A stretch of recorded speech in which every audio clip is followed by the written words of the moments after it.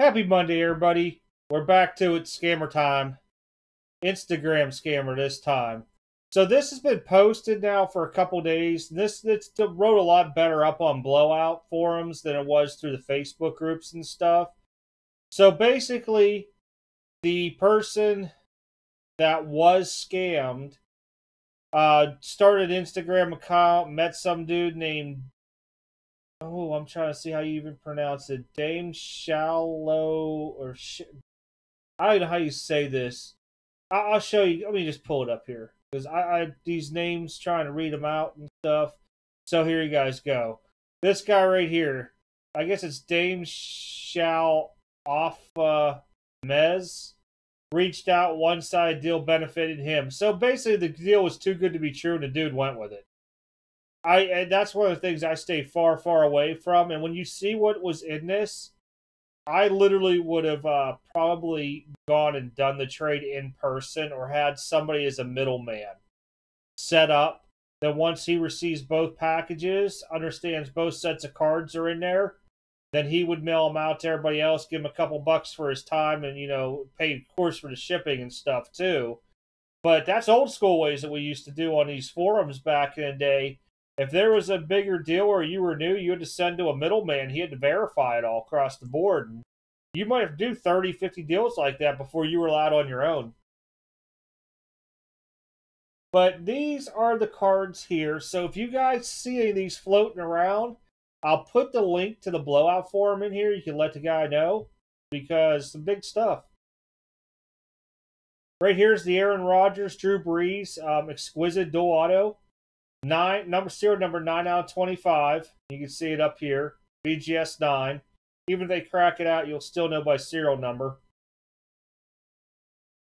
There's the Michael Jordan exquisite number. I think it's 6 out of 20. Oh, sorry, 6 out of 70. 6 out of 70. Not graded, but serial numbered still. Go back up. Steph Curry, Absolute Tools of the Trade Patch, number 4 out of 10. I think the serial might be on the back on this one. And then you had the Giannis Draft Day autograph rookie card. Hard to tell because those aren't serial numbered. But at least these two here, if you guys see them floating around anywhere, do the right thing. I mean, honestly, and just hit the Blowout forums and be like, hey, I just seen this posted somewhere. I know somebody was talking about the cards were posted on some other platform being for sale. So I know they're working on it, but just be on the lookout for that stuff. I know a lot of people watch the videos here on this channel.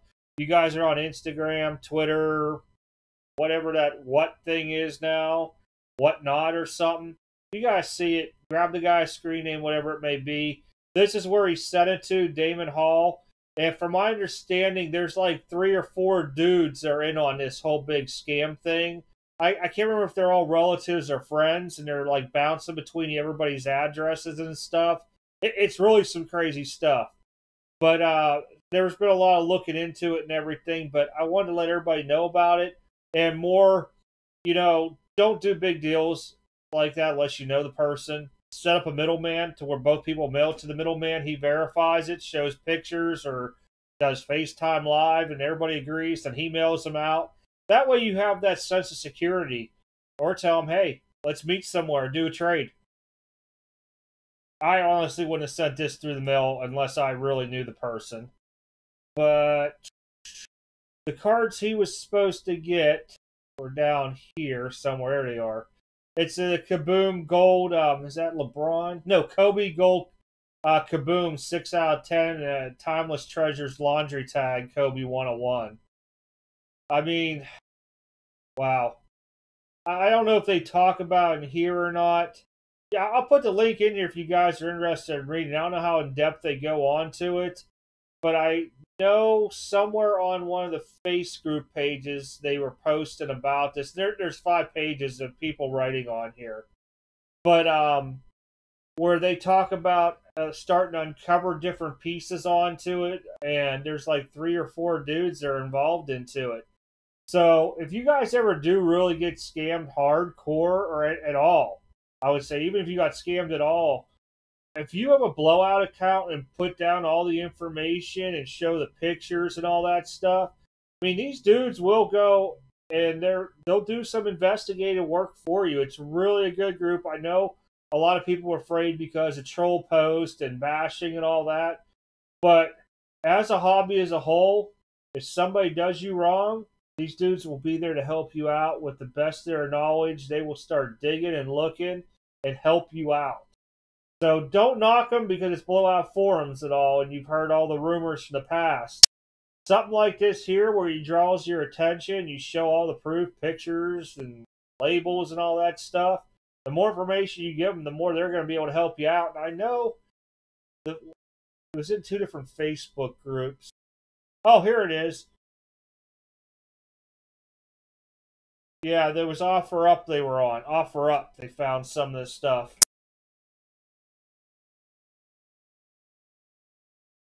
But yeah, I guess he was trying to scam somebody else.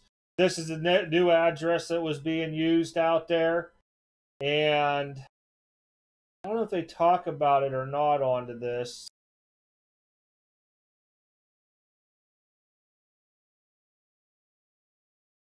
Oh, look, yeah, so see, there's more stuff going on with it.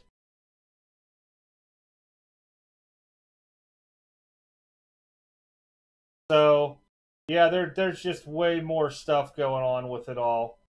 But take a look at it. I mean, it's a long process when you read through everybody's comments onto this stuff. And, wow, you just got to really trust who you're doing deals with anymore. And even going to a card show and buying stuff, we all know there's fake slabs, trim cards, and everything out there.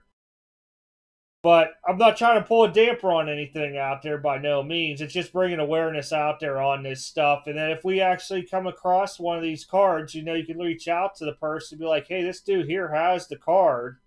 You know, it might be a dealer at one of your shows that somehow acquired it and be like, hey, that's actually been a stolen card. And you could show them and be like, hey, you might want to link up with this dude. You know, maybe snap a picture, put it on there, be like, hey, this is now the show right here. And maybe something can be done over it. You never know. Different people have, you know, work in different ways. I see it to where somebody found that somebody was scammed on a card, and they're like, man, I feel sorry for him. You know, I'm losing money onto it. This is why I had to pay for it.